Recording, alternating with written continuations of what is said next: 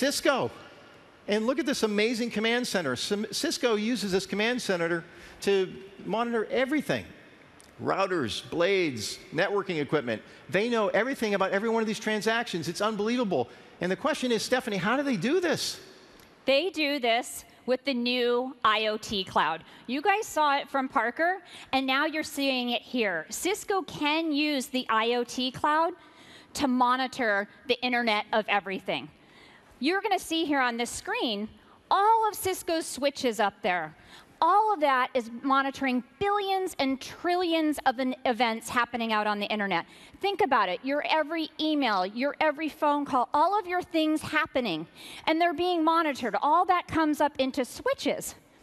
But in the IoT cloud, it's not just about monitoring those.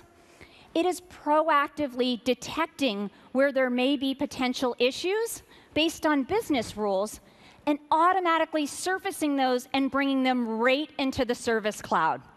That's what you're looking at here. This is the new Lightning Service Console, and what you have are all the cases coming in. And those cases aren't just coming in from the IoT cloud, they're coming in from everywhere. You can see Facebook, Twitter, you name it, it's coming in.